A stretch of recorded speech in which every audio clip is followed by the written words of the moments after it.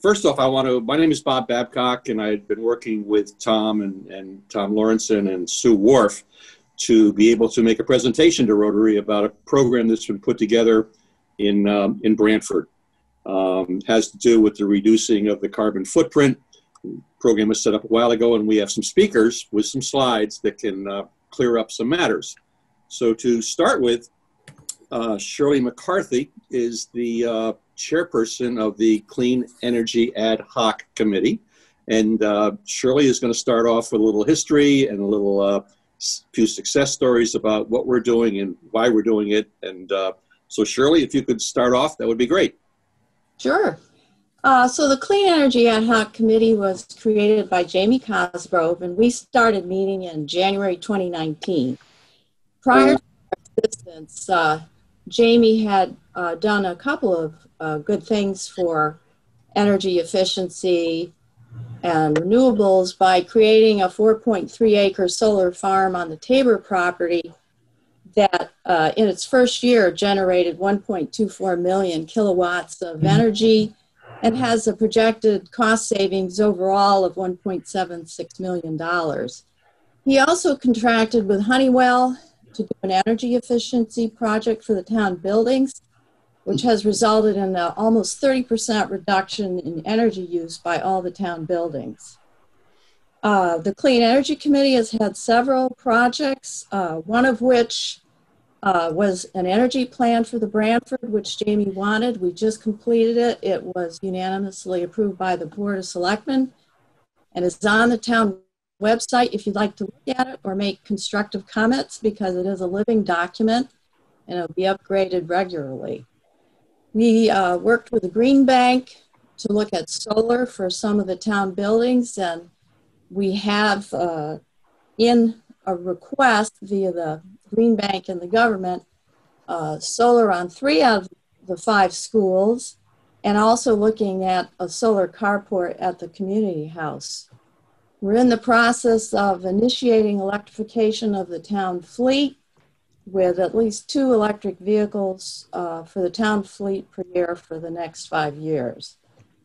And the last thing I'll mention, that the big program we're working on is the Heat Smart campaign, which is in conjunction with People's Action for Clean Energy, which entails energy efficiency, education about air heat pumps, and eventually solar. And you hear more about that from Mike, our Heat Smart coach. And I think I failed to mention who's on the committee. So that's Greg Ames, Bob Babcock, Elena Cahill, Marshall Cox, Bill Horn, Sharon Huttner, John Prinz, and Dan Rabin. Diana McCarthy-Berkery, the new sustainability manager for Branford, is on the committee. And Mike is essentially on the committee as our Heat Smart coach. Thank you. Okay, thank you very much, Shirley. We're going to hold questions until the end, but our next speaker will be Joe Roy. He is the general manager of CMC Energy, and he's going to make a presentation regarding the home energy audit program. All right, thank you, Bob. Good morning, all. So yes, I work for a company named CMC Energy Services. We've been around for 43 years now. We're a woman-owned and operated company with 270 employees, and we operate in 10 states. And we are one of the vendors that Branford has selected to perform the Home Energy Solutions Program. So what is the Home Energy Solutions Program, or HES-IE, the Home Energy Solutions Income Eligible Program? I want to just explain that process a bit for you and what it entails. So this HES program essentially is funded by ratepayers through your energy efficiency bills. So the first part, how we get you scheduled, you talk to a customer service rep who would ask you questions regarding your home, the age, if you have ductwork, etc. Get those qualifying questions in, and we get you on the schedule. When a pair of BPI certified, Building Performance Institute certified technicians come to your house, they're spending the entire day there. And the first thing that they're doing health and safety testing. So they're looking if you have gas lines, for instance. They're looking for gas leaks. They're making sure that your appliances are vented correctly. We want to make sure that the home is safe before we get to the actual work part of the job. We install up to 25 LEDs per home. We're also looking at water conservation measures like faucets, aerators, shower heads, pipe wrap for your warm water pipes. Then we do actual on-the-spot improvements. We have diagnostic testing. One of those items is called the blower door test, where we actually quantify the air leakage in your home, and we put a number to it to how drafty it is. We don't just do the diagnostic test, though. We actually spend the entire day in the home doing air sealing. So we go up in your attic and in your basement, air seal penetrations. We can weather strip doors and windows, and we're essentially identifying those places of energy loss and fixing it on the spot. If you have ductwork in your home, we also do tests for your ductwork as well. We ensure that the air is getting where it's supposed to be going. So if you have ductwork in your basement and it's not a conditioned basement, we'll seal the ductwork so that the air is getting where it needs to go, to the bedroom, to the living room, etc. Once we do all that work and we're there for the entire day, we do sit down with the customer. We review all of our findings. We run a comprehensive energy report. We sit down and review all of the rebates that are available to you through the program, and we'll help you point you in the right direction for contractors for next steps. And all of that work that we do, those core services, we call them, save about $200 to $300 annually. To just look at the program again, who's eligible, what else is involved. So there is a virtual pre-assessment now due to COVID. So that is a way for us to essentially have a Zoom call very similar to this, go around the home, identify opportunities, and actually mail you out a box, a kit of light bulbs and other energy-saving devices to get you saving as soon as possible. Who's eligible? You have to have essentially a 1 to 4 family home to be eligible for this service. Anything 5 units or greater goes through the multifamily program, which we can also offer those services as well. So the HES, Home Energy Solutions core services. So all of those items that I just explained to you, the service offering is currently being done at no cost. There's generally a copay, and that copay ranges, based on the year from $75 to $174. But as of this point, through the end of the year, it's at no cost, and DEEP and the utilities have agreed due to COVID to help get customers involved in the program, that there would be no copay. The income eligible portion is always offered at no cost, and there are certain threshold criteria that the household has to make in terms of income to qualify for that program. Wanted to touch on the current rebates through the program right now. So once you have the Home Energy Solutions program done, if you want to go deeper and get those extra energy savings, the current installation rebates are $2.20, and that's for walls, attics, basement, and garage ceilings. $2.20 will generally cover most, if not all, of the cost. So the out-of-pocket to have your home essentially weatherized and insulated is near zero right now. And that's good for anyone who has had the service done in 2020. You have until March 31st to get that insulation installed. Or if you're familiar with this program, like 20-something% of the state is, if you've had the service done in the last 3 years, you are eligible right now to get that $2.20 installation rebate as long as it's installed this year. Window rebates. So currently through the program, you get a double pane window rebate if you have existing single pane without storms, and that's $50 per window.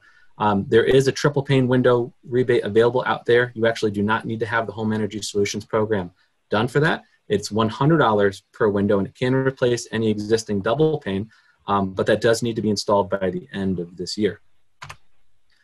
Air source heat pumps. So there are rebates and incentives out there for heat pumps as well. It's currently $500 per ton for all ducted and non-ducted air source heat pumps. For customers who do go through the HES program and have existing electric heat in their home, they qualify for an additional $1,000 per ton of rebate, which could be $1,500 per ton total. For those that aren't familiar with what a ton is 1 ton of air. That's generally, the rule of thumb is about 600 square feet of home per ton. So if you have an 1,800 square foot home, you would have about a 3-ton system, and you can get your rebate that way. Lastly, I wanted to touch on a special air source heat pump pilot that the utilities are offering through the program. This is different because for the first time, they're incentivizing to displace oil or propane heat. So if you have those existing fuel types in your home, you'd now qualify for this potential air source heat pump pilot. So again, up to $1,500 per ton there. So I know that's a lot of information in a short amount of time, but I wanted to share that with you. This ties very well into our Heat Smart campaign that Branford is running. So I'll pass it back on to Bob. Joe, thank you very much. Our next speaker is Mike Cohen. Mike Cohen is the coach for Branford for the Heat Smart program. And the Heat Smart program is basically the air heat pump program. So Mike, why don't you pick it up and take it into the Heat Smart Branford program. Okay, the Heat Smart Branford program wants to bring money, energy, and CO2 savings to Branford. So the Heat Smart program is a 4-step program. Starts off, as Joe spoke to you about, with a free home energy solutions audit for your home. Then with the advice from the Heat Smart auditor, you get recommended energy efficiency improvement. Step 3, you would install a heat pump, and in step 4, you would install solar panels. Now, the only thing that's required is that you go to step 1, and each step saves money, energy, and CO2.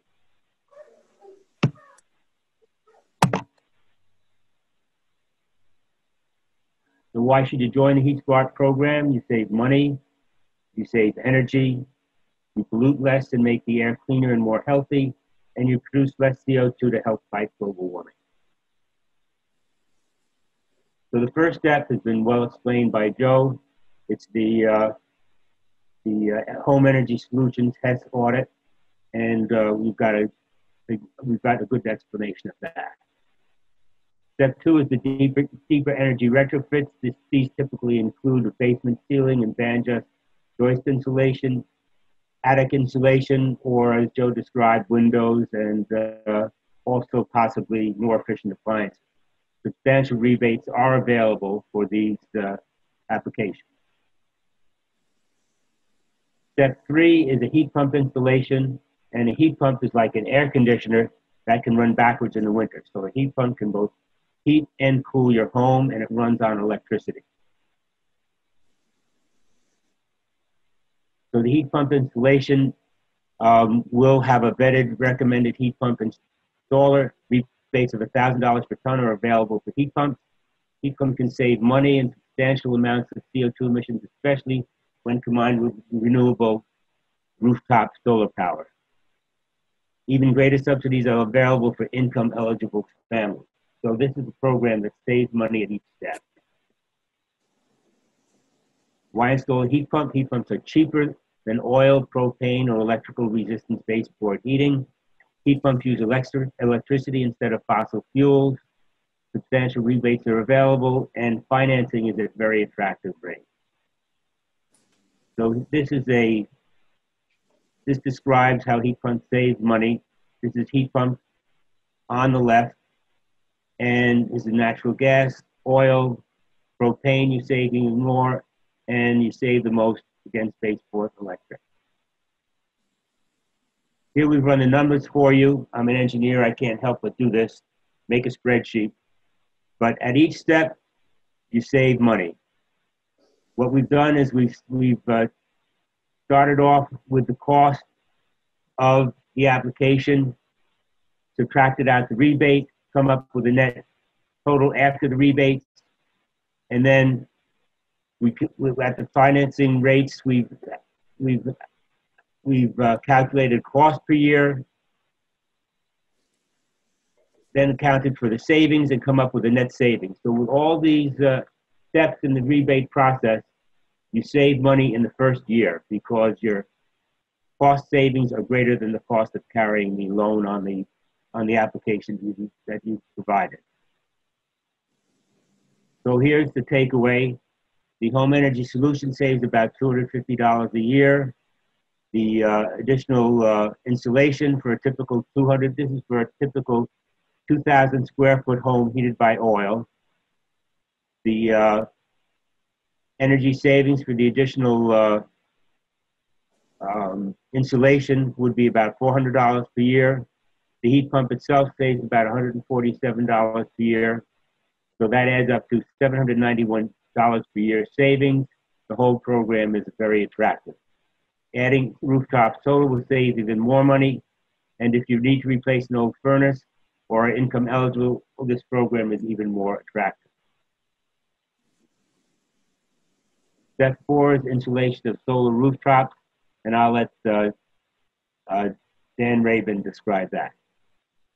Hi, everyone. Yeah, we look at the solar as the final step. That is, Joe and Mike have described the efficiency aspects, and we think that the solar is a great way to actually generate energy from sunlight. I think most people are familiar with the mechanics of it, that it goes on top of the roof, so we're not going to deal with that today, but just look at it at a very high level. So solar rooftop panels save money, and they become even more attractive as the utility cost rises. They decrease our dependence on fossil fuel, and that impacts the pollution, carbon monoxide, particulates, all those bad things, as well as the greenhouse gases that contribute to global warming.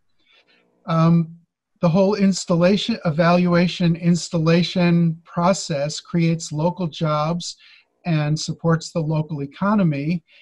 And the state of Connecticut has set certain goals for clean energy, and our whole program is guided to support those goals and help Connecticut contribute to meeting those environmental goals. Next slide, please. This slide illustrates how the utility rate for electricity rises over the years. From year 1 to 20, it might go up 50% or so, whereas if you install solar, the rate of rise is much less rapid. It starts out lower and it ends up much lower. And something like 5 years ago, we installed solar on our roof, and I can tell you that this figure is really true.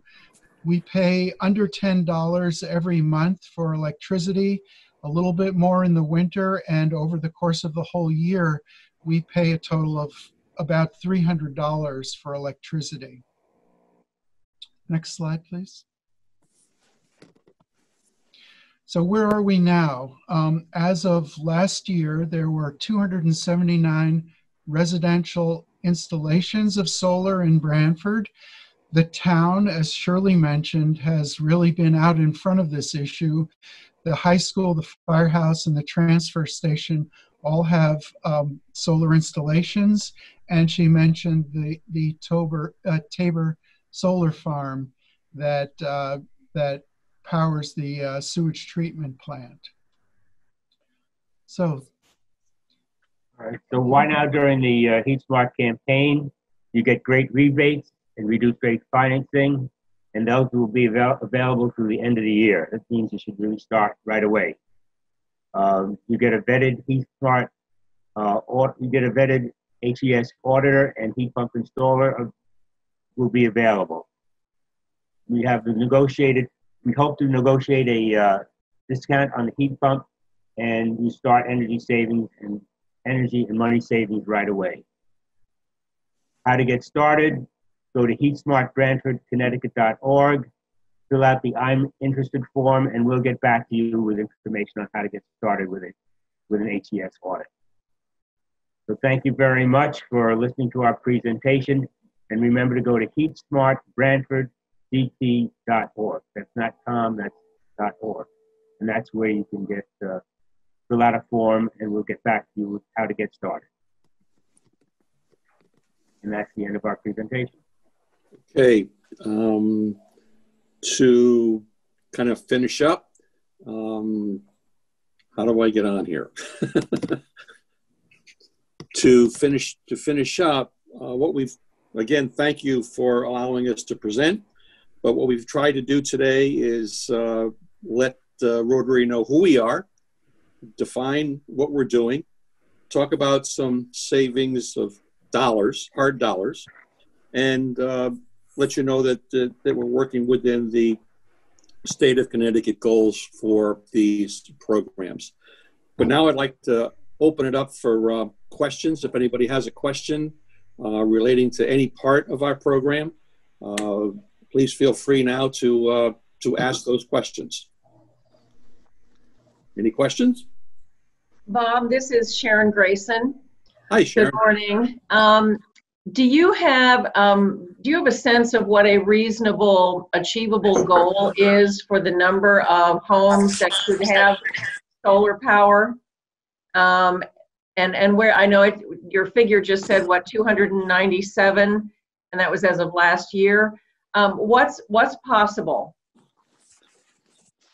What do you think, Mike? I think, Mike, you have done some looking into this. Well, maybe Dan has a good idea, but probably about half the homes in the town. You take it. Probably about half the homes in the town have a roof that's pointing south and is not in the trees. So anyone who has a sunny roof can anyone who has a sunny roof can benefit from having solar rooftop power. Dan, did you want to add to that? No, I think I think our figures are that there are something like 12,000 residences in the town, and as Mike said, about half of them would be appropriate. So, having done 300 and with a possible market of 6,000, we think there's a lot of growth. How many will we contribute? It's a matter of ambition and how many people like yourselves we can engage in the process. So, if we'd like to do 50 or 100 of the heat pumps as well as the solar, that would be, quite ambitious, I think, for the first period, but as many as we can get, really. Is there any initiative we have so many condos and apartment buildings in town, where do they fall in this plan? Well, depending upon the condo contract, we may or may not be able to get in there to install a heat pump or put solar on the roof. That gets a lot, that gets into problems with the condo association covenant. But everyone, including condo owners, can do the Heat Smart HES audit. So that's a good place to start. Thank you. I would add a comment. This is Chuck O'Connor.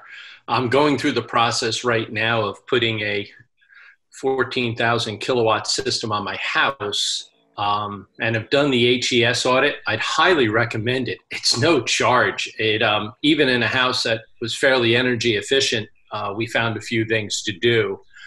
As I look at the savings from the solar system that we've designed for our house, our payback, we're going to own it. Our payback will be about 6 years, a little less, or just about that point. Depends a little bit on weather. But if you look at the return on the investment over 25 years, the rate of return is 13% for us. So there can be some significant savings when you start to translate it into an investment of financial means, as well as looking at what we're doing for the environment, which is really what got me started on it. So I'm a proponent for sure, but ask me in a couple of years how it really worked out. I'll give you some real world numbers, but based on what everybody else is seeing, I think we're going to do just fine. There's a principle of with solar power called neighborhood solar, where you take a group of houses whose roofs all point in different directions. So some are generating in the morning, some are generating in the afternoon, some are generating in the evening. And it seems to me that condominiums are ideal for that, because they do face in all sorts of different directions, and they pool the electricity that's generated, and so they all benefit. Is there any move towards neighborhood solar in Branford? Hi, this is Diana McCarthy-Berkery. Can you hear me? Yes. Diana. Okay. Hi, everyone. I'm sorry I don't have my camera on. It's lovely to meet you for a second time in 2 weeks. The Energy Committee is doing a wonderful job right now of kicking off these fantastic educational campaigns on HESS and heat pumps and solar. And I can say that part of the discussion later on today after this meeting is with an organization to really fully understand how exactly we can bring solar to all different stakeholders and groups in various different programs, community shared solar, independent solar, purchasing, leasing, and even battery backups are all going to be included in that conversation. So my answer to that, Tom, with your beautiful solar panel behind you, is stay tuned. There will be more. Okay, thank you. Tony Terry had a question. Okay. I've got a question for Michael, the engineer. Michael, I understand that over the past 10, 12 years, that solar arrays have become far more efficient, that they aren't shut down when there's a shadow that crosses them, for example, and that they do not necessarily require totally direct sunlight. Can you speak to that or correct my misconception? Mike, you're on mute. You're on mute, Mike. Mike, unmute yourself.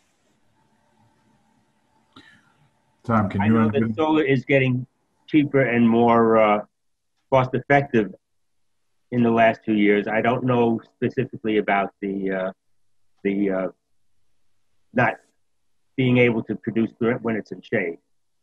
Well, I can tell you a little bit about that. About that. Diana. Yeah, go ahead, Diana. Diana? Thanks, Tom. If you go to the transfer station in Branford, you will see a beautiful array up there. And on the back of it are what we call microinverters. Microinverters have the opportunity to take the energy that is normally strung cell by cell on a solar panel and allow it to sort of jump and hop across the way. So traditionally, if you had a solar array out and you had a shadow that was cast on it, the energy would sort of get stopped like a roadblock on a train track. But now with the microinverter technology, you're actually able to redirect it so that it goes around any shadows that are there. So that technology is there, and I'm trying to think that those panels were installed at the transfer station, I believe, in 2012. So it's been out there for a while. But yeah, technology, solar is just like computers, just like televisions, and phones. It gets better. Every 6 months there's a new version out there. What we're finding with solar is that, for the most part, there's really no difference in what they're changing in the technology. It's just how much of the silicon wafer can, increase its surface area to collect more sunlight and generate a few more electrons each day. So it's not a tremendous jump. But the nice thing about that is because there's not really moving pieces on your solar panels, there's no wear and tear, and they last a significantly long time. Power production warranties on solar arrays for anybody who's installed them at their house probably is around 25 years, guaranteed. And then after that, they start to degrade, a watt here and there.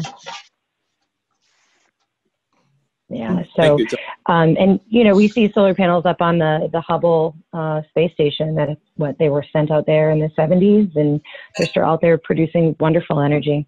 And I see Sharon is raising her hand from the Energy Committee, so I'll stop talking now. Just another testimonial for somebody who lives in a condo.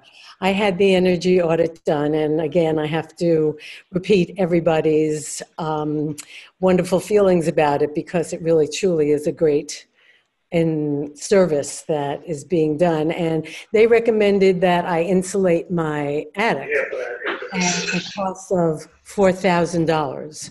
And because the rebates have increased so much this year, that has completely cost me not 1 cent.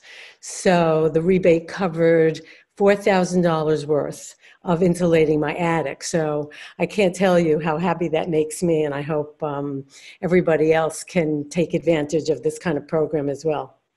Thank you, Sharon. Just on the question of panel efficiency, a friend of mine put in solar panels 15 years ago, He was told his payback would be 6 or 7 years, but actually he paid it back in 3 years because they forgot to include bounce off the snow. This is upstate New York. The efficiency of the panels at the time was just over 10%. The panel behind me here is a modern panel, and the efficiency is typically over 20%.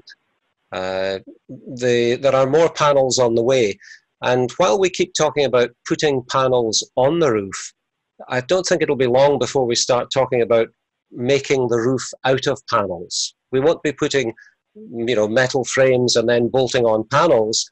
We'll be simply making the roof out of panels. And think about it, a solar panel roof is going to last a lot longer than the composite roof that most people have. So why put panels on top of a roof whose lifetime is less than the lifespan of the panels?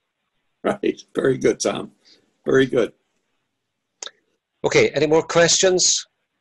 I have a quick question. Yes, Bill. We're in an HOA here that Jeff. prohibits solar panels. And we've had some discussion and, of course, lots of opinions and whatnot. But in other states, I believe there are laws called solar access laws that prohibit HOAs from banning solar panels. Is there any movement here in Connecticut in that direction, either in Connecticut or on the federal level? Anybody on our committee have an answer to that? I'm not aware of it. I am not aware of it.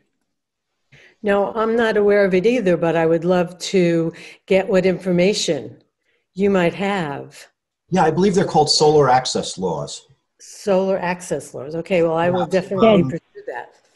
Several of the states have already enacted them, and that prohibits HOAs from prohibiting the installation of solar panels. Sure, sure. Jim, this is Diana, and so I mentioned before we're going to be meeting with the Solar Foundation after this call, so we can definitely ask them about that. But if you have contact information that maybe you can send over through Tom or through Bob, that would be great, and I'd love to follow up on that conversation if your homeowners association specifically is very interested in making that change. Okay. That was Diana that just spoke, and Diana is the new employee of the town of Branford, our sustainability and compliance person. She's done a remarkable job. We've really brought this program forward a lot faster than we ever thought. But as you can see in today's presentation, Diana has added a lot to the facts that we all need to make decisions. But okay, any other questions from Phil? I think had a question. Yeah, I had a quick question. I'm starting to look into solar at my house, but my next door neighbor has solar, and he mentioned last month or the month before, he's been paying like $19 a month or whatever for his electric bill. But he said that there was just a big, Eversource just changed their billing over the summer so that all of a sudden he started to get much larger bills from them because of the delivery charges, I guess, or what. I don't know what it is, but he was complaining about that. I don't know if you guys know about that at all. Joe, can you add to that? We haven't experienced that. Ours went up like from $942 to $952 a month or something. But there's like a variety of different ways that you can get an escalator. I don't know if your friend specifically purchased his array outright, or if he's leasing or has a power purchase agreement and somebody else owns it and it sits on his roof. So there's a variety of reasons why that could go on. I do know that the utility company did try to say, for moving forward, if you install after, I think it's after this December, if you, get installed after 2020, that they would try to charge you for the delivery rate. But considering, you're generating your own power, you have no generation charge, obviously. So they're saying, well, you're sending your electrons out to the grid while you're not home, and then we're sort of your battery storage, and then you get them back from us in the evening when the sun's not out. So they're trying to find a way to charge, I guess, basically for that delivery. But I believe it's still in discussion up at the state legislature, and we can talk more about that also offline.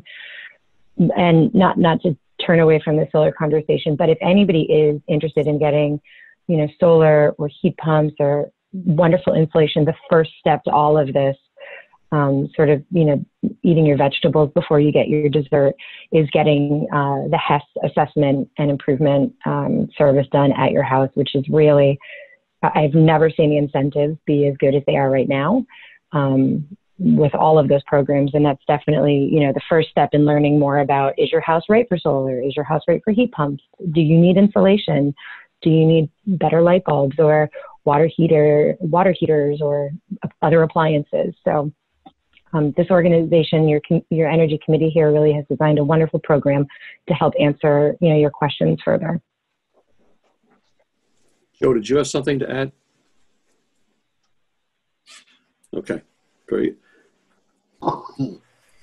Okay. I don't know if we... Thank you very much. A topic that I'm sure has caught everybody's attention. Saving money seems to do that. But thank you very much. We've got the website. Ellen, I'm sure, has taken a note of the website, so it'll be in our Tidings, which is our weekly newsletter. So it'll be there for everybody next week if you haven't written it down. So thanks very much. We look forward to seeing Branford's collective electricity bill get lower and lower as time goes on, thanks to your efforts. And we should all feel a wee bit warmer over the winter too. So thanks for today, and thanks for what you're doing in general.